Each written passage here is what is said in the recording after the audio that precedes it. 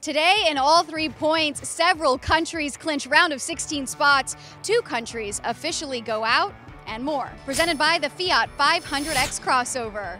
Germany and Norway clinch their spots in the knockout round with wins today. Despite a surprising first half from Thailand, the Germans eventually broke through to win 4-0. And Norway beat Ivory Coast, sealing their place while also knocking the Elephants out.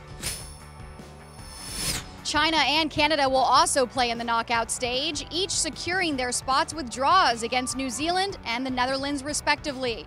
But sadly for the Ferns, their draw against the Chinese wasn't enough, and they were booted from the tournament. And tomorrow, the U.S. play Nigeria, hoping to lock up the top spot in Group D. Go USA! USA! USA!